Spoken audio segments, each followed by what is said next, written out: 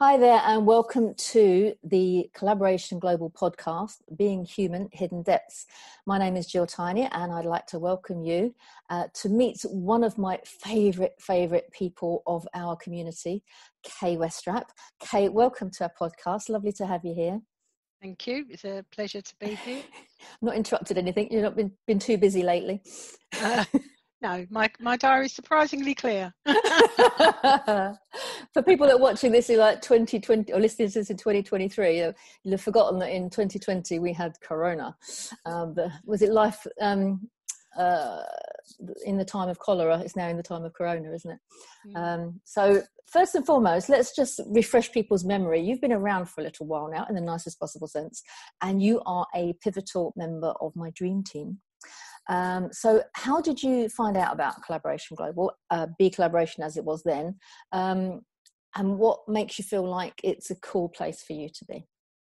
I was at a networking event, and I sat next to a guy, and it was a really, really busy, a little bit chaotic type networking event where you really only got about 10 minutes to talk to people. It was so many people in the room. And then you sat at a round table, and they were so big you couldn't talk across the table. So really, all you could do was talk to the person either side of you. And it just so happened that the guy that was sat next to me, we were chatting, and he was talking about, what do you do, what lights you up, kind of thing.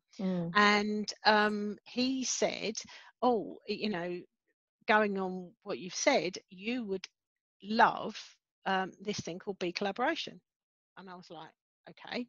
And the way I am is that I believe things happen for a reason, and you meet people for a reason, and that's always a fork in the road, and you can carry on one path, or you can take the other path and just go off and be inquisitive and find out what's down that path instead of the current one. And so I thought, okay. And he mentioned another thing, and I actually looked at both of them. And the other one wasn't for me, and that was fine. But Big Collaboration, I came along and I was mind blown. It was just, I was like, this is what I've been waiting for my whole life. Wow.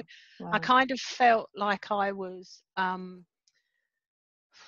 out there singing a song in the silence, and not having the choir to perform with, Right. Yeah. And all of a sudden I felt like I'd found the choir, and all the notes were in harmony, and and the orchestra was there, and it just felt like I'd come home. And I think I remember saying that it felt like I'd come home. And I've heard a lot of people say that as well. And I think the closest I've got to that in the past was when I was a Samaritan. I was a Samaritan for about 10 years. And I felt very much like that with the people there, because they were kind of motivated in the same way. And all complete Fruit Loops. We all were just, not that what helps. You'd expect. Yeah, not what you'd have expected of Samaritans. All absolutely really fun people. You have to be, yeah. But kindred spirits. They all kind of, as I say, were motivated from the same space. And then places where I've worked, I've connected one-on-one with people in that same way, but not an organisation. Right. As I say, the closest as an organisation I've ever come to it was Samaritans. Not that Big Collaboration is anything like it. It's just like it's heart-centred. Do you know what I mean? And so, and then obviously it's sort of morphing into Collaboration Global, which is even more so. There was things that needed to change, and within Collaboration Global they have, and therefore it's much more, we're back to being much more harmonious and all singing the same wonderful song, and it's lovely. And I think, talking about coronavirus as well, more and more people are realizing that the lives we were leading, you didn't need all the stuff. When you're living at home and you've got no one, you know, you're not going out for dinner, you're not going out to the theatre, you're not doing all the doing, you're just being with your family, being with people around you, being with the ones that you love and missing the ones that you love. All of a sudden, everyone is realising that the heart-led stuff is much more important than the sort of the logical and the, I need this amount of income, I need to go on this holiday, I need to post wonderful photos on my Instagram account. You know, none of that matters when you kind of get down to the basis of what you have. And we'll hear a bit later on about part of your journey this year that has been quite incredible. But from looking back on our memories of when you first joined, I do remember in some of the meetings that we used to have, I know it was at a time when you just lost 2 of your dogs at a relatively close space of time. But you were the one that kind of, somebody would say something at the front of the room and you could see it went straight to your heart and you were emotionally affected by the things that were being said in the room. And it was like, she really gets it. She really understands. Now, I know you were probably, over the sort of weeks, you were emotional anyway because you were sad and grieving. But at the same time, good news was making you happy as well as sad news. You know, it wasn't just something that was going to go, oh, I miss my dog, so I feel sad. It was, you just got what was going on in the room. And I mean, your husband, for example, I don't think I can speak to your husband without crying. Oh dear, I'm sorry. No, it's just he kind of triggers something in me that makes me glad. And like, I remember seeing the picture of him and your daughter on her wedding day. Oh yeah. And I cried buckets. I was like, so did I. It just was the most touching. And knowing the sort of person he is, I don't really know her, but I know him. And I thought, oh my God, that's such a touching picture. But that's the point, is there's people in Collaboration Global that are different, or they are more of themselves than most people are out there. You know, they're more brave and they're willing to, you know, I mean, I am a very emotional person anyway, but I'm emotional in lots of ways, not just crying all the time, which I seem to do around, as I say, around Alan. As I say, he said, look at me, and I'm like, oh, Alan, that's so touching, you know. But also, you know, we have such fun and such joy and such, you know, we share so many wonderful hysterical moments. Yeah. And it's about, you know, nobody is afraid to be their whole self. Yeah. You know. Absolutely. Yeah. Yeah. There isn't any, I mean, one of the things, talking about the sort of meeting you went to before when you met these people that spoke about Be Collaboration, is you go to some of those meetings and it's very much about putting the face on and how are you and how's business? Fine. Oh, business is great when you're barely scraping by. Yeah, yeah, exactly. And it's like, you're allowed to say you've had a shit week, you know, it's okay. Exactly. And if you were able to say that in an environment where there are lots of other specialists who can go, oh, that's awful, how can I help? What can I do to make it better? I mean, which you know, you've said, I can help you with that. I've done with other people within, you know, somebody was sharing one of their struggles and a couple of us went, we're going to help you. And we did, and we offered sort of our expertise to try and help that person move along because they were in a blocked situation, you know. And that happens all the time. All the time, absolutely. And I think if that had been somebody offering that in another environment, a normal networking environment, whatever that is, I would always be dubious that they're coming to say they're helping me, but are they going to sell to me at the end? What they're going, yeah, exactly. What's in it for them? Yeah. You know, what's their sales pitch? You know, where's the hook? You know, exactly. And yet in our environment, somebody will help you, quite genuinely, openly help you. And my reaction, if somebody helps me, is like, okay, how can I repay them?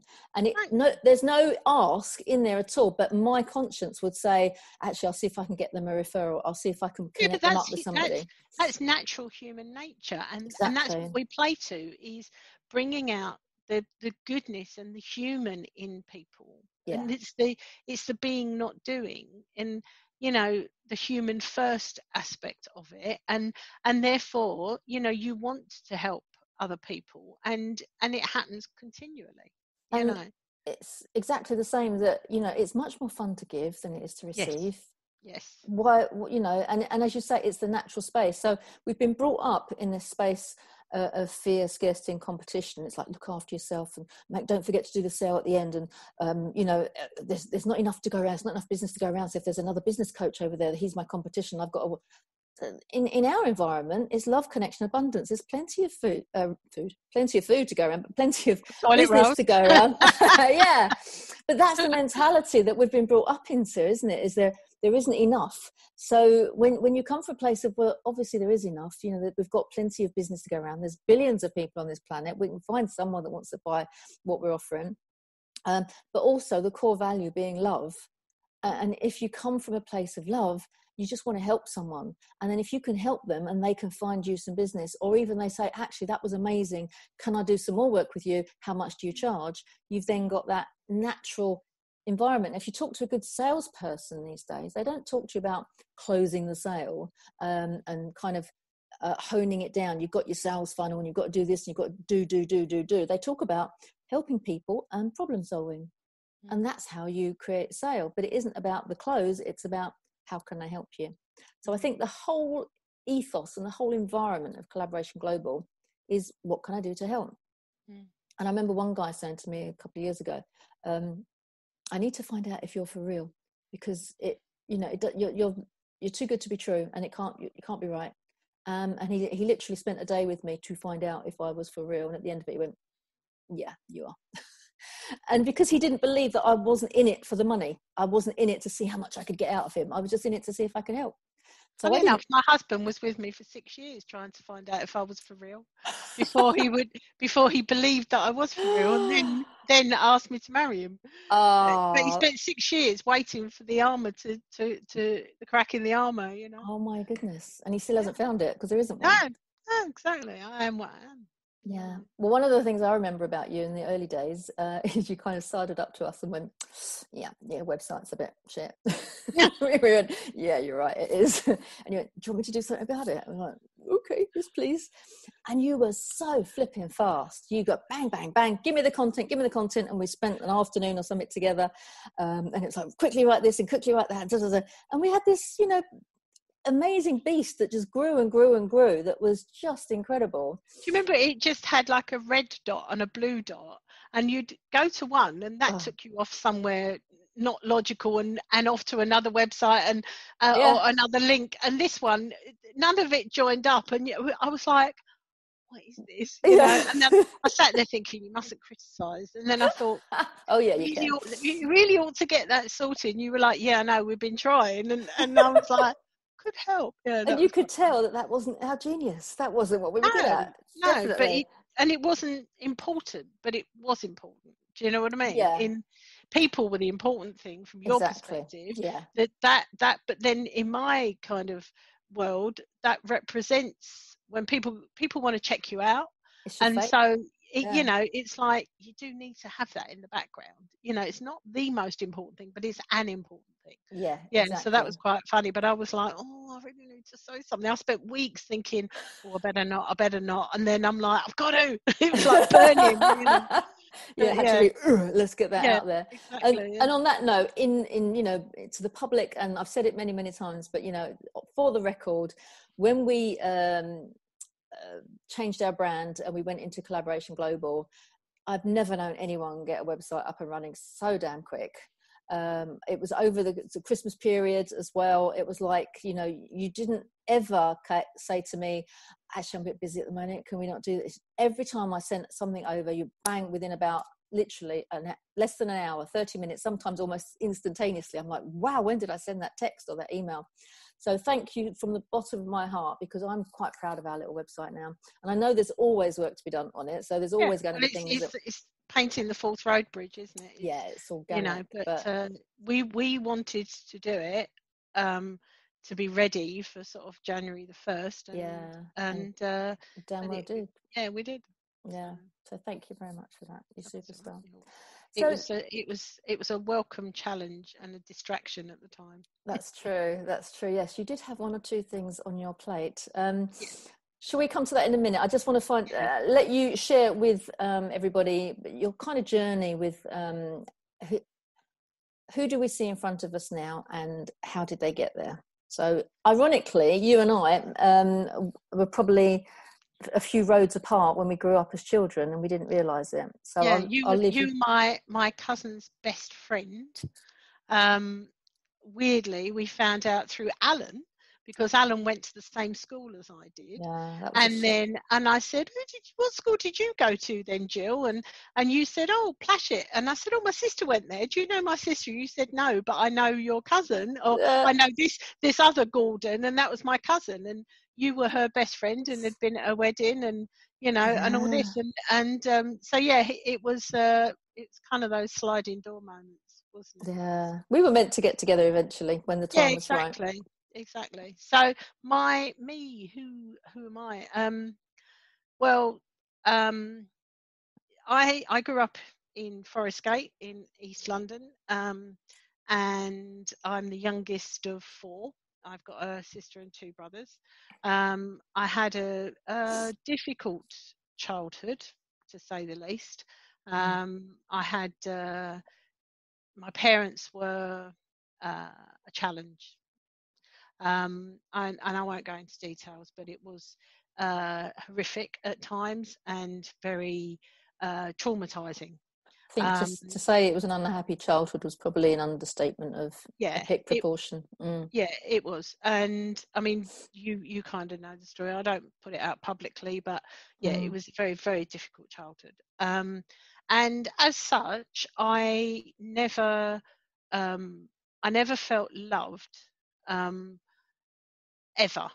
And I then they threw me out when I was 18, which actually was the best thing that ever happened to me, because I then started to get my sanity back, even though it was really, really tough, and very lonely, and but it kind of, and it also underpinned that not being loved thing, and I then got married at 21 to somebody that again didn't love me, was incapable of loving anybody, actually, even himself. Wow. And I was just a meal ticket, basically, and he was a strange character, shall we say. But I stayed married by the time we got divorced, it was 22 years. We were actually together 18 and a half years. Wow. Obviously we waited a little while before getting divorced, and that was really tough, because I felt terribly, terribly guilty, because I felt I was ruining his life, and etc. And actually, when I told him, we were upstairs in my study, and he went downstairs, and I heard laughing, and he was watching a comedy program and laughing his head off. And I'm like, I've cried for 6 months about worrying about how I'm going to affect you, and actually you're not bothered at all, No. And so again, that it was very challenging, and me being me, decided, he went on the Thursday, and I thought, right, I'm going out. So on the Saturday, I decided I was going to go out. So I did. I went to a nightclub, and do you remember which one it was? It was called Jumping Jacks in Basildon. I know quality establishment. This has since been knocked down. Thank goodness. So yeah, it was that good. They didn't even put a blue plaque up to say. They didn't name it twice. No. And so yeah, I went there. And had a really good time. I didn't want or expect to meet anybody. I just wanted to go, and I don't drink, but I wanted to just go out and dance and have a good time, and that's what I did. And I thought, this was great. I'll do that again next Saturday. So the following Saturday I did, and met my current husband. That was quick. Just like that. 10 days later, wow. After separating with my first husband, 10 days later I meet what was then to be my second husband, and we both were like adamant that we didn't want to get involved. He'd just come out of a relationship and was very hurt, and I'd obviously just come out of a 18-year marriage and didn't want to get involved. And the more we said we didn't want to get involved, the more we were like magnets pulling together. That's funny. And so, as I said earlier, we were together 6 years before he finally caved in and realised that he needed to marry me. I'd already practiced my signature. I already had my Gmail account. I'd had that for years. It was just a question of the penny dropping for him. Yeah. But the thing that was really, really important for me was that I needed for him to know that he loved me. I needed to know that he loved me. Yeah. And I never wanted to push him into getting married. I'd have married him that first day I met him. Wow. Actually, Gosh. because I know when something's right, and I know I make decisions very quickly, and I've got a very strong intuition. But I waited and I waited and I waited, and I wanted him to want to marry me. And that was the most important thing for me. I didn't want him to be pushed into a corner. No. And then he decided he did, and then that's history. And so then we got married the following year, and all was well. Lovely. So yeah, we've been married. It was our anniversary on Easter Sunday. 11 years. So, and it was I'm not sure it's the first one that's actually fallen on Easter Sunday, but I think it is because Easter moves around. Yeah. With most other anniversaries, every so many years it will come back to that same day. Yes. Like, you got married on a Saturday or a Sunday or whatever. Eventually it will come back, but because Easter moves around, it coinciding to be on a Sunday and Easter weekend, and yet, so this one was a bit different because we kind of were indoors and not doing anything, but it was lovely. It was still lovely because we were together. So good, So one of the things that I think you should do at some point in your life is to write a book, because I want Steven Spielberg or someone to turn it into a movie. But it's one of those stories that if people read it in a book, they'd go, well, that's ridiculous. That could never happen to one person. It's just too much all in one go, but you got the happy ending at the moment. So that's why it's like, yes, let's make this movie, because I only go and see movies with happy endings. So a little while ago, I don't know how many years ago it was now, that you fell foul of cancer, didn't you? Yeah, I had, that was I call them my attention-seeking episodes. Okay. I've had 3 where I've nearly died. So the first one was I had what's called statin myopathy, where I had poisoning from statins, and I had kidney failure. Oof. And was rushed into hospital. So that was number 1. Wow. Then got over that, and then a few years later I got breast cancer, and so that was kind of near miss number 2. And got over that, and then a year later I was given, because the cancer I've got a lot of side effects from the cancer, not dreadful, but life changing, if you like. And one of them is I get arthritis in my knees and in my hands, and my feet burn like anything. So that they gave me naproxen, which within 2 weeks had eaten through my stomach, and I had a perforated ulcer. Oh. And so again, I was rushed in and was in the anaesthetic room signing the form like this, and Lee's at the door because he couldn't get parked because they've said to him, get here, we're operating with, and he's at the door saying, bye then, and I'm like, yeah, bye, it was like one of those proper melodrama things. And so that was sort of number 3. And touch wood, since then I've been well. I'm not my old self, I never will be, but life's good. I it's not, I'm alive, put it that way. And things I can work around the limitations. So like stairs are really difficult for me. I don't have the stamina that I used to have, and I get horrific pain in my feet when I go to bed. So sleeping was a problem because of the burning and the pain in my feet. Well, I've cracked that one. I've got some medication that I only take, cocodamol, nothing dreadful. I take a couple of cocodamol at night, and that's now got that under control.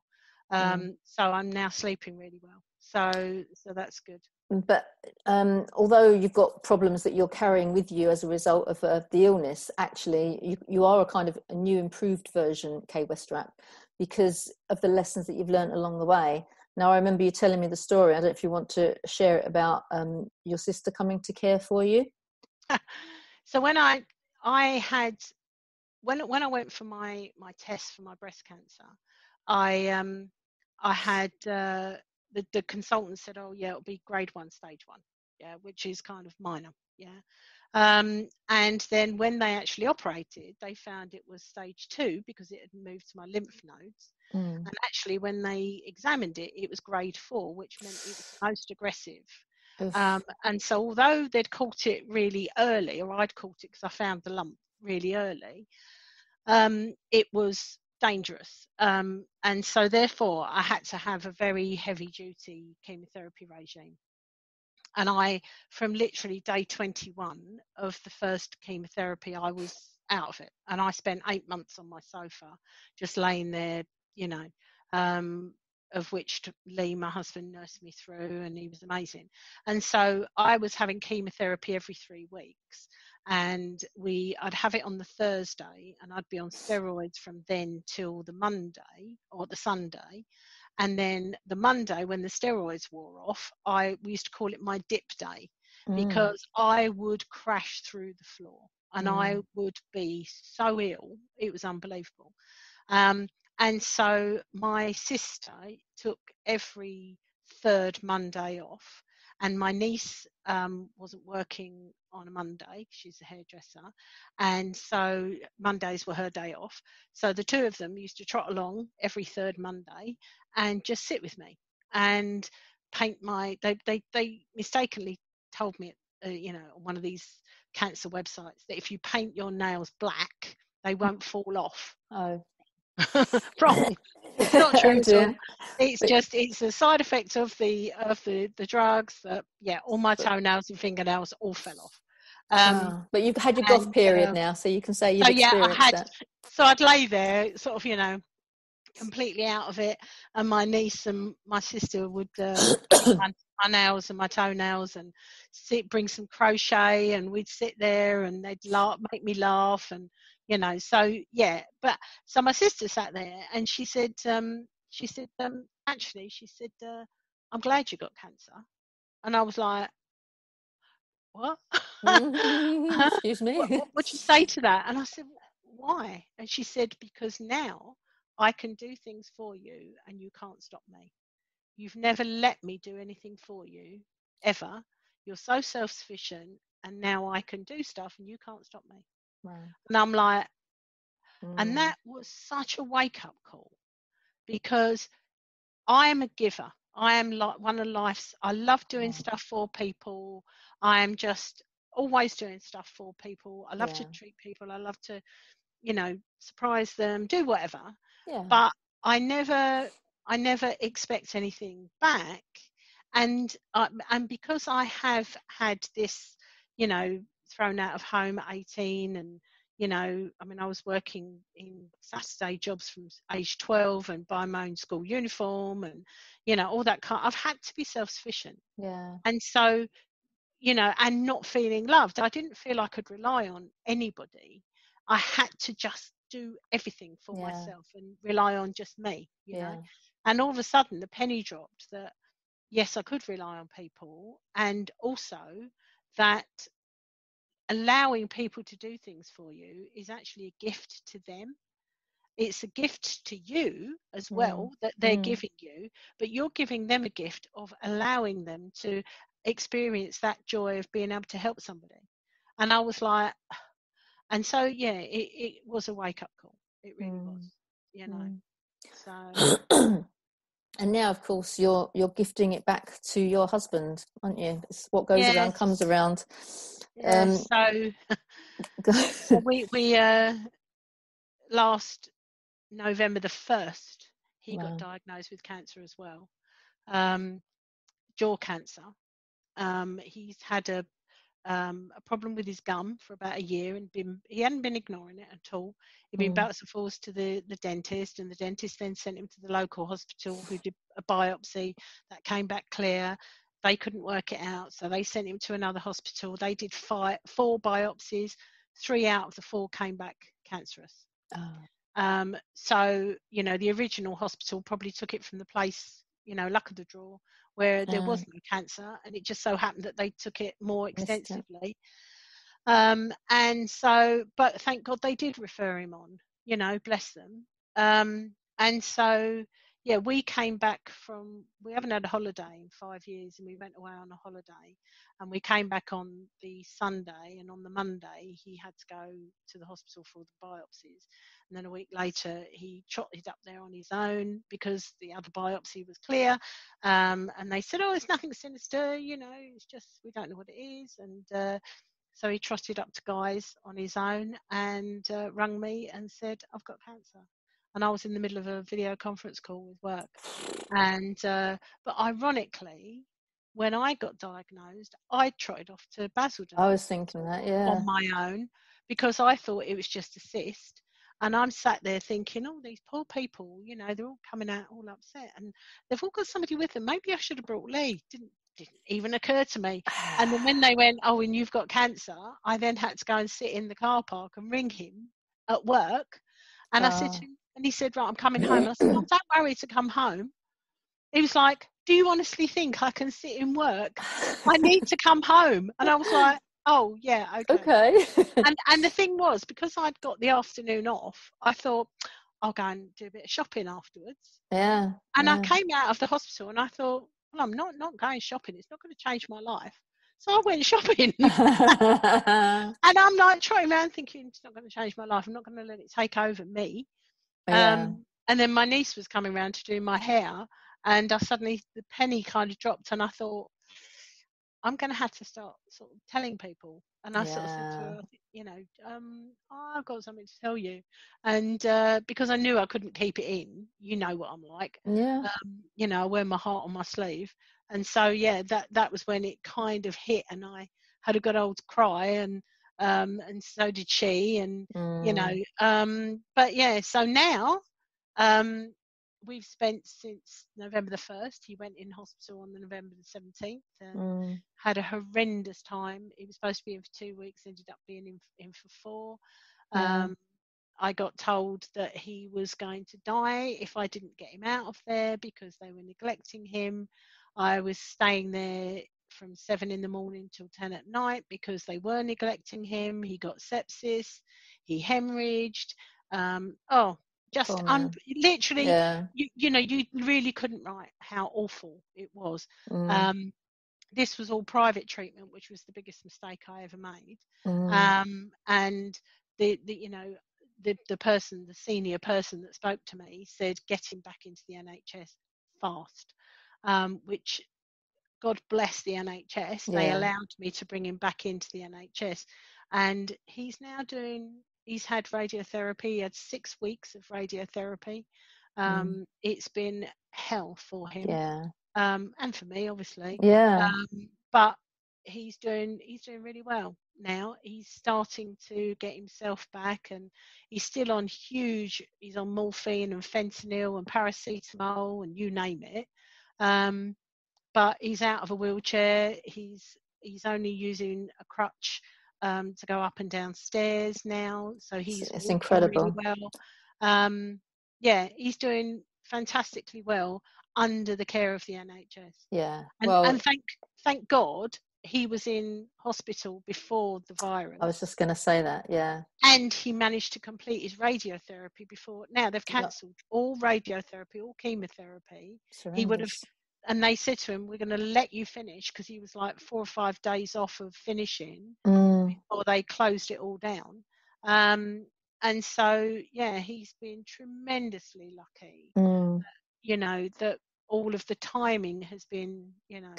And also... And now we're in lockdown. So exactly. It's like... He's now got 12 weeks to heal.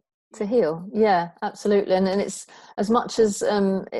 you know, coronavirus and everything that's going on is horrendous, and there are, you know, obviously terrible devastations in people's relationships and things. But you two together, you're locked down with your best buddy, and you can look after him, and he can, as you were telling me earlier on, he's getting about, he's pottering around, and it almost feels like, well, the rest of the world can go to buggery because I've got everything I need here. And you've got your 4 dogs that, you know, that love you and you love them, and you've got that kind of little space. As much as you are, this is what was interesting, I found, is that you are very much like me. Is normally, under normal circumstances, it's like, I want to go here, I want to do this, what should I do? Let's get in the car, let's have an adventure. And now it's like your whole mindset has changed around this lockdown. Amazing. Yeah, scenario, I mean, isn't it? literally, when he finished his radiotherapy, I literally felt like I was pulling up the drawbridge. Yeah. And that was it. And I'm like, you know, unless we have to go out, which he still has to go back for checkups once a week, and we go via the chemist, and we sit outside, and they bring out his medication. They're brilliant, absolutely lovely.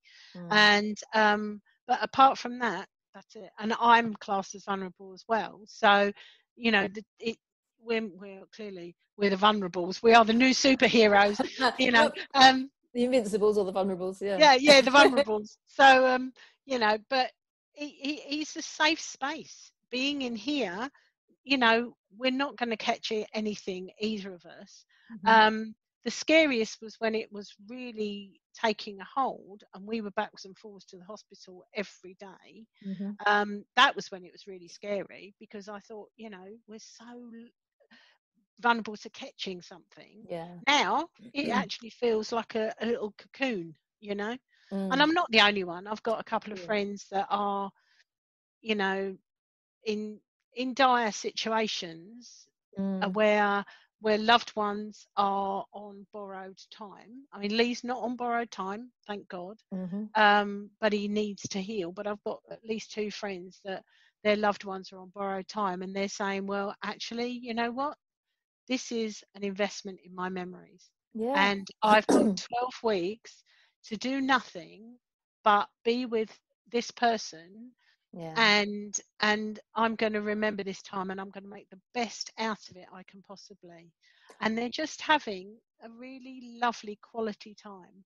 You know, and I do think everyone should have that attitude, because it is borrowed time. It is like you're putting a pin in your life, and you're not dashing off doing everything, being busy. It's like, well, look at the people that you're living with. You've chosen to live with these people. If they're annoying you, either you choose your attitude or review how your life is going. But if they're your family and you love them, or you're living with friends, or you're living with flatmates or whatever, really cherish this time, because it's going to change everything. And if you're getting on well now, you're going to be with them for forever and for life. But also, I mean, I'm you know, for the last, since November, I've not been able to breathe for myself. You know, I've not been able to, you know, people kept putting on Facebook, you know, make sure you look after yourself. And I'm like, you know what, looking after me at the moment is sleeping and eating, and that's it. You know, there was no time for me at all. Now there is. And so now I'm investing in me. I'm doing training courses. I've signed up for a sewing course, like an online sewing course. And I'm just taking a bit of time out. I'm getting my LinkedIn, thanks to you, Jill, all up sparkly clean, and you know, ready for when I go back to work. You know, at the moment, you know, I just see this as time for me to gird my loins, as they say, or recharge my batteries, and take a bit of downtime, you know, considering the months and months that I've just been running on fresh air, you know. Full on. Talking about work, I mean, it's a totally different environment to the one that I know you in. So although I know you within our community, and I know you as the person that can build websites in a blink of an eye and do amazing things, I also know you through your other talent, thought field therapy, that you've done an awful lot of research and consultation in, and the effects that can have on people.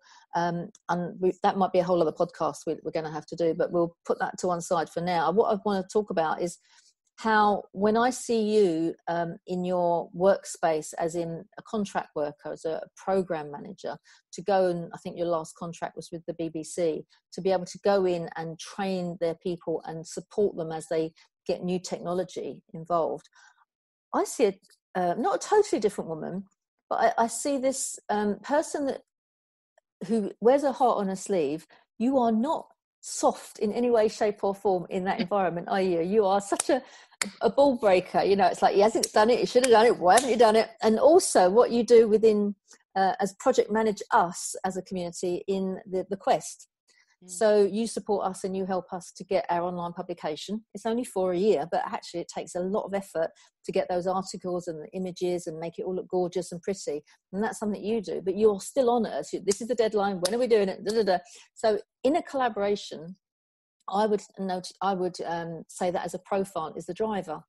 And if you haven't got a driver in your collaboration, then you ain't going nowhere, because you need somebody that's constantly aware of what's going on, but just doing this behind people. Why haven't you done it? And when are you going to do it? Let me know when you're going to have it. Is it going to be today? Is it going to be tomorrow?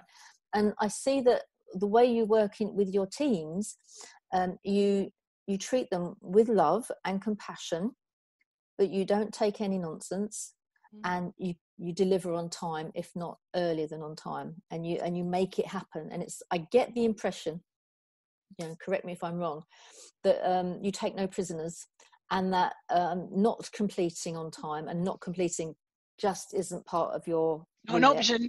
Yeah, exactly. And I think when people come into your sort of circumference of your being and they know that you're in charge, they absorb your energy of like, come on, do it yesterday, kind of thing. Yeah, I mean, the thing is, there are circumstances where you can't deliver on time, but it should never be a surprise. And so to my mind, you either deliver or you alert a risk that there's a chance that it won't be delivered, and why. And then you look at sort of mitigations as to why, what you can do to avert the problem or to deliver as much of it as you possibly can.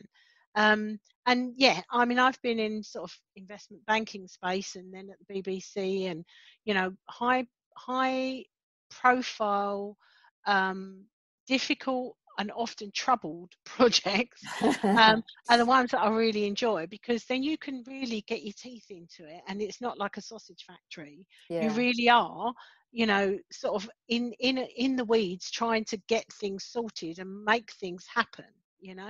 And the only way you do that is by collaboration. I don't care who you are or what level you're at, you've got to collaborate. And I've had teams of me, I've had teams of 40, 50 people, I've had teams worldwide. I've had to go to China, Hong Kong, India, Malaysia, but the point is that you're still, it's you and me, we're human beings together. Exactly. And the best way to get the best out of people is to be human. And I can't be false.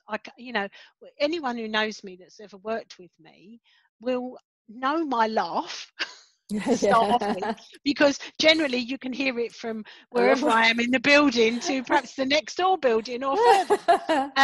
But they will also know that I am very serious about delivery. I'm very serious about, responsibility and accountability, but I want to have fun and I want to be caring and build relationships with people, but and I do deliver. If I'm given a task, I will deliver it, and I'm often the one that whistle blows, not in a backstabbing kind of way, but I will go, this is not going to happen, and these are the reasons why, and unless you do this or you look at that or you find a way of moving that, this is not going to happen. And I've been very unpopular for doing that. And I've always been right, because and that's not just saying, oh yeah, I'm always right. No, I'm right because I'm honest, and I will tell people, even though it's a failure, it's kind of saying, look, this failure is coming down the train track unless we do something.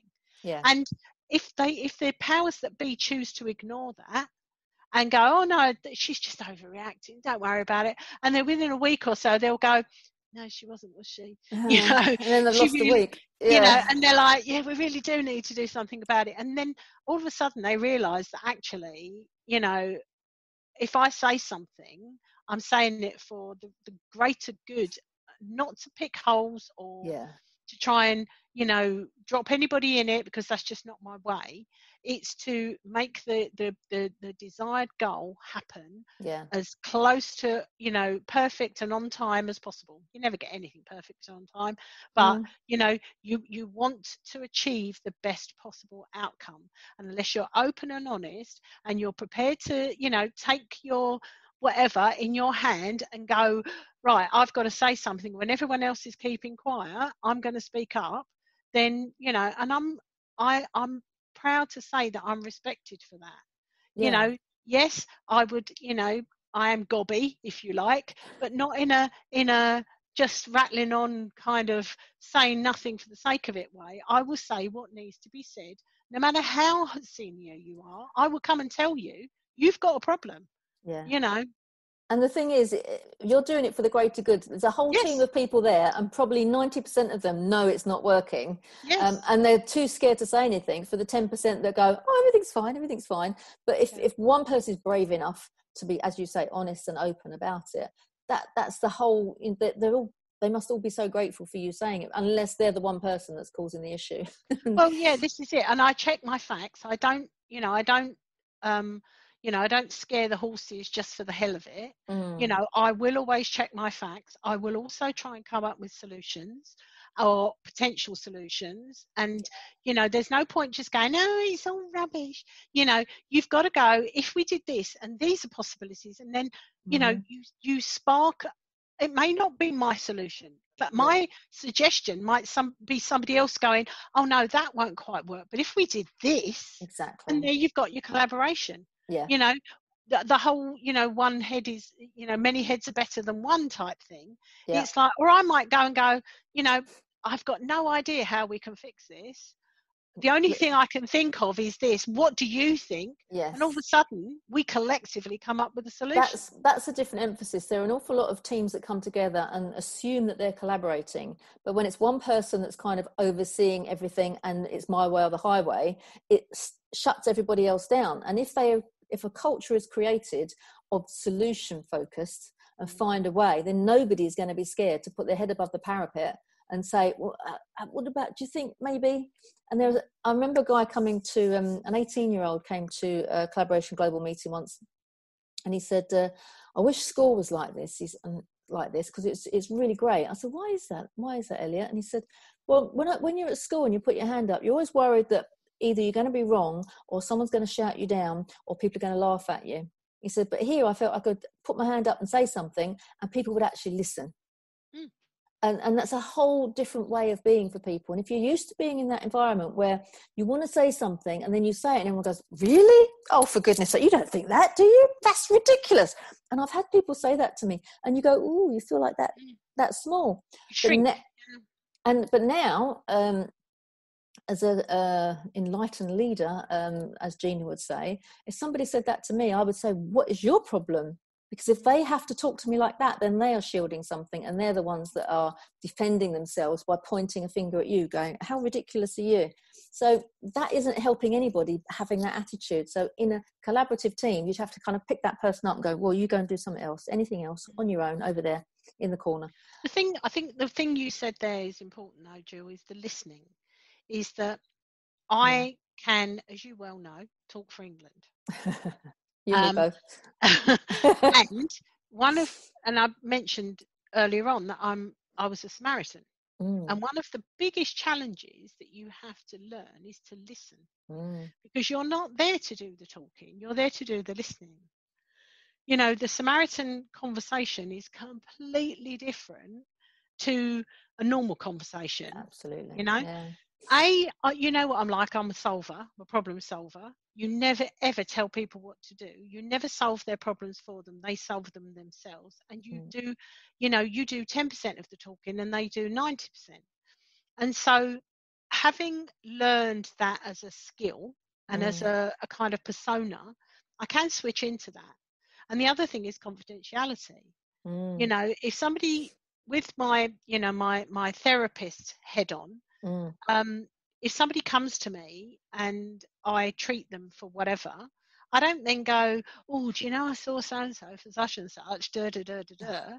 And I'll often see the daughter or the son of, or the husband of, or whatever. What I don't do is go back to the person that brought them to me and go, oh yeah, what their problem was blah, blah, blah, If, for example, somebody came to me and said, oh yeah, I know you discussed such and such with so-and-so, and they came back and they told you all about this, that's fine. No, but if they've gone home and told their loved one all what was said and all what will happen, that's their choice. Their choice. That's not for me to disclose, And in a work setting, if somebody, I mean, I've got a group of friends. I know stuff about every single one of those friends that none of the others know, right? They will come to me and go, don't tell the others, but. And, I would never do that. No. I would never say, well, I'll just tell so-and-so because they won't say anything. Because, horrible. I learned that very early in my life that, you regret that. The minute those words are out of your mouth, that it'll confidence. Come back to bite you. It is, you can't do it. And I think, in a work setting, if somebody comes to me, I had one lad was having a tough time, like mental health stuff. Even one of the girls that worked for me came to me and said she was really she kept being sick and she was really ill and all this. And I called her to one side and I said, what on earth is going on? She said, I'm pregnant. I don't want anyone else to know. Yeah. And so all the rest of the team are like, is she okay? And I'm like, she's just got some personal issues. And I'm like, and they're like, oh, they all then thought there was something horrendous going on. Actually, it was joyous, Yeah, lovely. But even then, that was her news to share. Exactly. It wasn't my news to share. I have it the other way around, where different people will tell Alan stuff, in confidence, and then they talk to me as though I know what it's about, and I'm like, I don't know what you're talking about. Oh, but I told Alan. He hasn't told me. Did you tell him in confidence? Yeah, obviously he's not told me. He's not going to tell me. Yeah, exactly. Yeah, but you're married. I don't care. If you tell him, it goes to his grave. It doesn't matter. Exactly. It's like, the Samaritans. I never would come home and tell Lee chapter and verse, and he didn't ever expect me to. No. Because it's a contract between you and the person at the other end of the phone. You're not going to tell their story, and that, so, And that's why I honour you with some of the stuff that you've told our community, and you say that you don't want it publicised in the general public, and I totally get that. There would never be any time when I would push you to say, oh, go on, it would be really good if blah, blah, blah, blah. Because although it's your story, and it's your story to tell or not to tell. And it's absolutely perfect. And I think a lot of people feel sometimes that they have to wear their heart on their sleeve and tell everything. And sometimes you don't need to. It's just tell the lessons you've learned in your life. And I think one of the lessons that you learned that you've told us so eloquently is about being loved.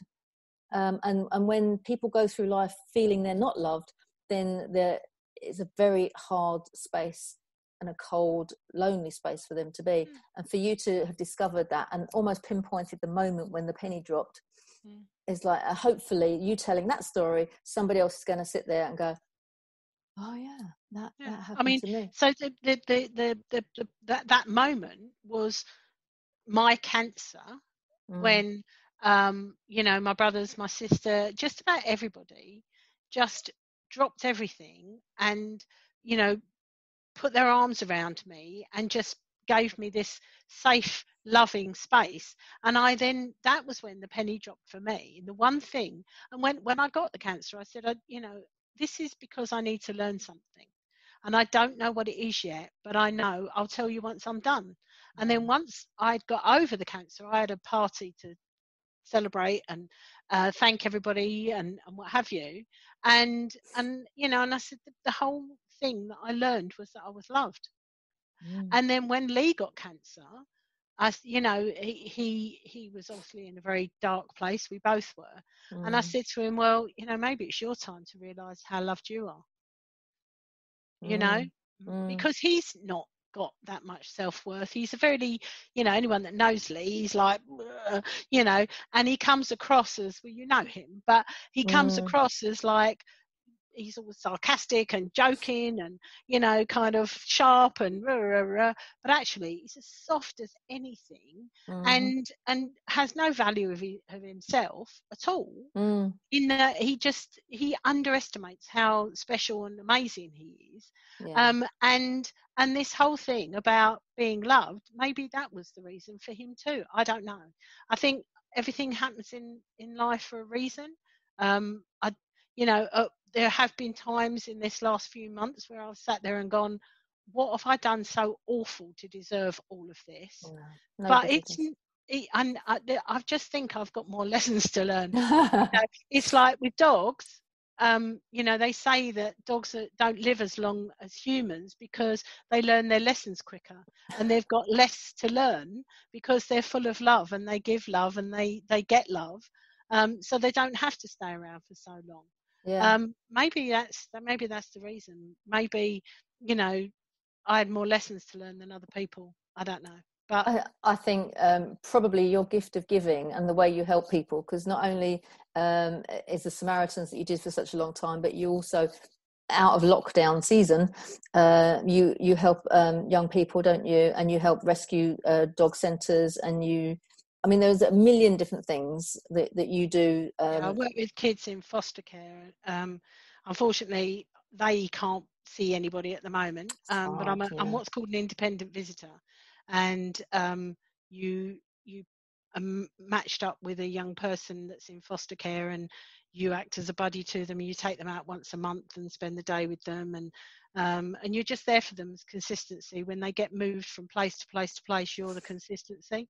And obviously with Lee being in hospital for a month, and then me, I couldn't do that. I've been doing it for like 5 years, and I've had to sort of give that a sort of hiatus. But having said that, as soon as the corona kicked off, they're not allowed to be taken out or mixed with anybody anyway. So they're in lockdown as well. I've got two youngsters that I work with, but I think maybe the lessons that you've got to be, you're waiting to be, I don't think it's necessarily a lesson. It's just you're doing such a great job. Do more of it.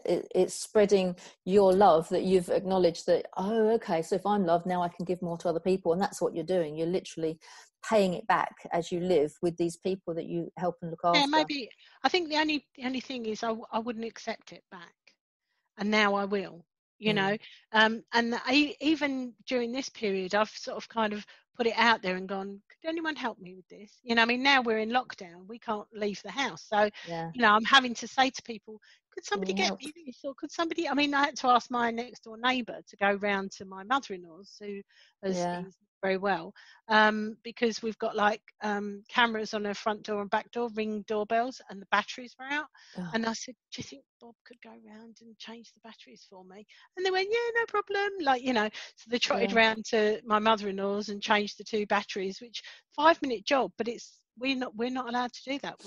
I know full well the minute I got there she would come out. That wouldn't work. She'd want to give you a hug and everything, wouldn't she? Yeah, she's vulnerable, we're vulnerable, so it's not the thing to do, but asking, I've now been forced into asking for help. And I've got people tripping over themselves to help, and they want to, and you've got to give them that opportunity, because as much as you love giving, as we were saying earlier, they want to I've got a woman who's volunteered to go and get a Thai meal for me. I've got a volunteer that gets his mum shopping for me. People want to volunteer, and the volunteer army out there is amazing. People are sewing scrubs for NHS wards, and sewing bands and crocheting bands for the masks. So you've got people making plastic visors. You've got unbelievable things happening. People picking up stuff and delivering it to wards, hot meals, and it's just phenomenal. It has brought out the most amazing things in people. I think so. Yeah. And I think the whole world is ripe for collaboration global. I think now to the world, the roundabout has stopped. and Yeah. we're all now reevaluating what's important in life. Yeah, absolutely. And collaboration is the only thing that's getting us through. Yeah. You know, when And as people you say, it's collaborate. phenomenal these lengths people are going to help. I just watched a program on TV, and everyone was thanking the NHS, and the 8 o'clock clap that goes on, and all of those amazing things, because the delivery guys, the people on the transport, as you say, the restaurants that have converted their businesses into getting food out there to the NHS, the organisations that are if you work for the NHS, show us your badge and you get this for free or that for free, or we'll give you, Or you go up the front in the queue. and people that are paying for their food and all sorts of things. It's just, and I hope that doesn't wear off. I hope people don't get cynical about it, but it is. So. I think I think we have very short memories.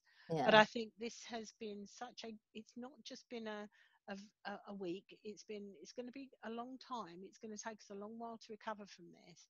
And it's been global. This is not just one country. So there's no one-upmanship. It's a leveler. It's a complete leveler. Humanity has to join together. It's not about this country against that country, or this nationality against that nationality, or the blacks against the whites, or whatever. It's not people against people.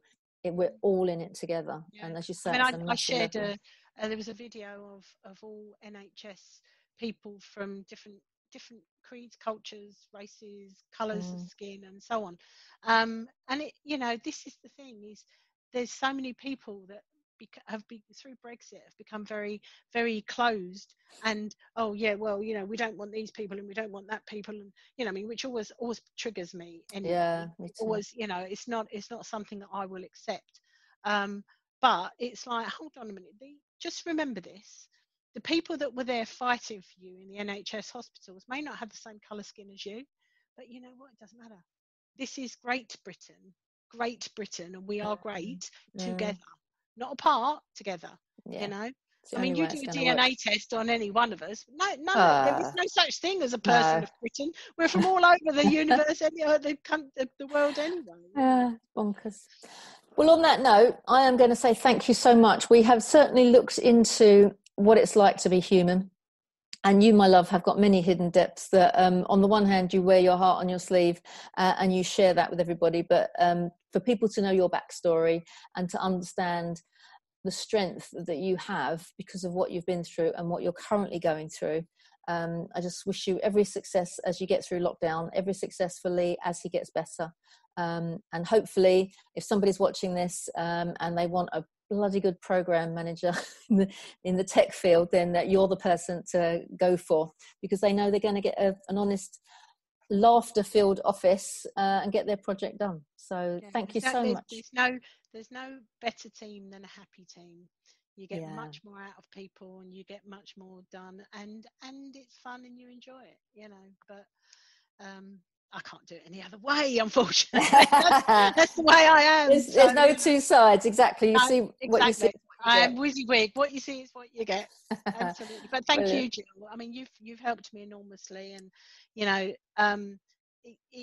knowing that Collaboration Global is there has been a real comfort as well, because it's not just a person, it's a movement, and it's a community that is so supportive and so open and honest and cheering for you, that it just is, it's how we all should be, and hopefully we all will be, and we all, the whole, even in the name Collaboration Global, you were looking, you were here, ages in front of the coronavirus that needs collaboration globally. It's like kind of you had an insight long before. Indeed. Listen, if anybody wants to contact you, either to have a chat and have a giggle, or to offer any support and advice, or to actually hire you when this lockdown is finished, what's the easiest way for them to get hold of you? I've got loads of emails because I've got loads of strings to my bow, but just kwestrap@gmail.com, all one word, KAY, not just the letter K. kwestrap@gmail.com, and if you're struggling emotionally, mentally, I can help with that. And if you need to hire me, which of course you do. Yes. You know, once we're out of lockdown, then yeah, that would be fantastic. So, I'd be lucky to have you. So thank you again, Kay. It's been a pleasure talking to you, and love every time we get together. It's just a joy to have you on my dream team. So thank you again for all of that. thank Cheers. you for having me. See you next time. Cheers. Bye bye.